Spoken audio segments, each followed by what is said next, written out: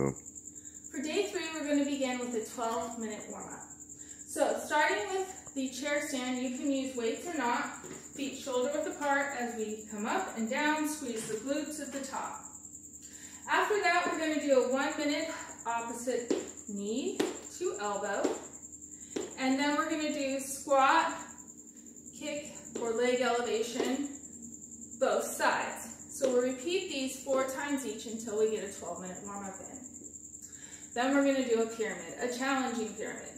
So we've got burpee punch, push up, and then sit up. And we're going to go in increments of 5.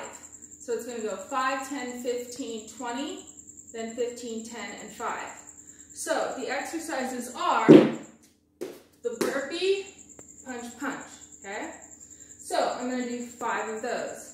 Then I'm going to do 5 push-ups, knees or toes, okay? Then I'm going to do 5 sit-ups, okay? The next time I do this, I'm going to do 10 of each, 15, 15 to 20, 20, and then work the way back down.